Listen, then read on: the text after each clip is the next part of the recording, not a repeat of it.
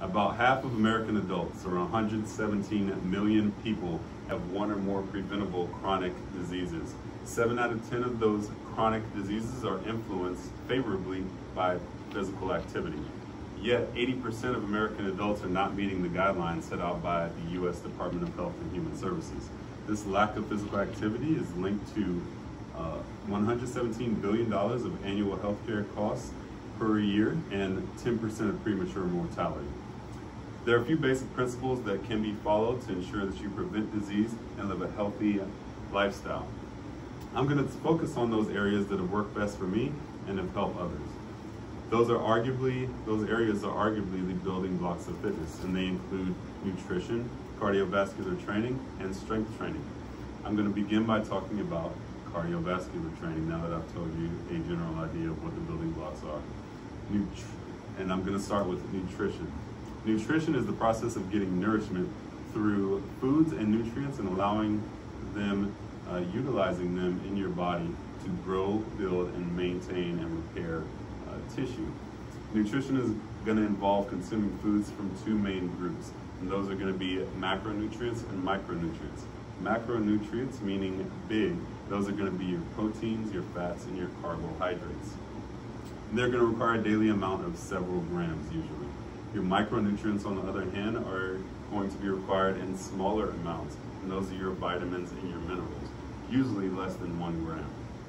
It is important to choose the proper nutrients for your diet and avoid those that are going to be harmful for you and lead to disease.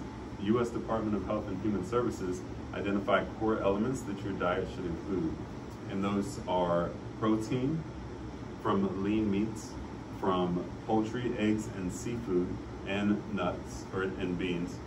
Complex carbohydrates we're going to be primarily from vegetables of all types, fruits and grains, and dairy, including low-fat yogurt and milk. Unsaturated fats is the last one that we're going to recommend, from vegetable oil, seafood, and nuts as well.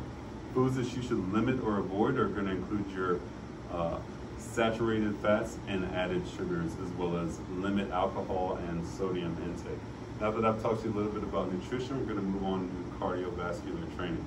Cardiovascular training, aka cardio, is vital for your ability to endure during extended periods of activity.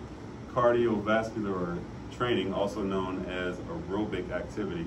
Aerobic means with oxygen. So using this type of training is going to allow your body to take in more oxygen and use that oxygen effectively during your workouts.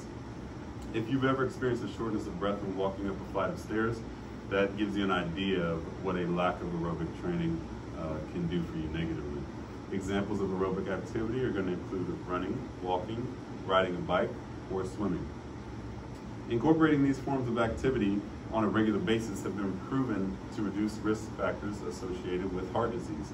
The Department of Human Services has identified that less than 31% of American adults between the ages of 18 and 64 engage in moderate activity in their leisure time. To improve the statistics, they recommend that adults do between 3 to 5 hours of moderate physical activity per week, or 1 to 3 hours of vigorous activity per week. And that's cardio. There's evidence to suggest that meeting these physical activities guidelines can reduce anxiety and stress, reduce the risk of cancer, improve cognitive ability, and increase your burn rate as far as calories are concerned. Now that we've talked about cardiovascular training, let's talk about strength training. Including strength training into your routine is vital to prevent muscle loss and support your daily activities without physical limitations. According to the Science of Strength Training by Curran and Lewis, at the age of 40, or after the age of 40, you lose approximately 3 to 5% of your muscle mass every decade. To combat this loss, you want to involve yourself in consistent strength training and take in an adequate amount of proteins.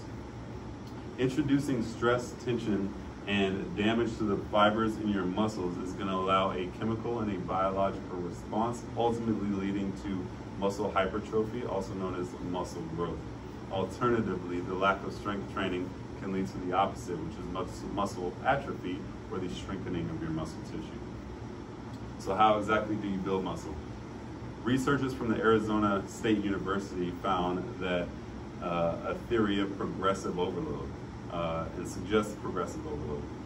All that means is that when you subject your muscles to a heavier and heavier loads, your muscles must adapt and they will grow. This can be accomplished through several different means. Probably most familiar to you is strength training through the gym, lifting weights. You also have TRX resistance band training and calisthenic exercises, push-ups, pull-ups, and squats. Now that I've covered the 3 building blocks of fitness, let's just do a quick review. Scientific evidence and research has indicated that maintaining proper nutrition in accordance with the Department of Health and Human Services guidelines, participating in physical activity, including cardio and strength training, can ultimately lead to a long, healthy life and reduce the risk of disease. Fitness doesn't require you to be a bodybuilder or a professional athlete or a power lifter. All it takes is a few hours per week of physical activity and meeting those guidelines by the Department of Health and Human Services and an awareness of the things that you are putting in your body each day.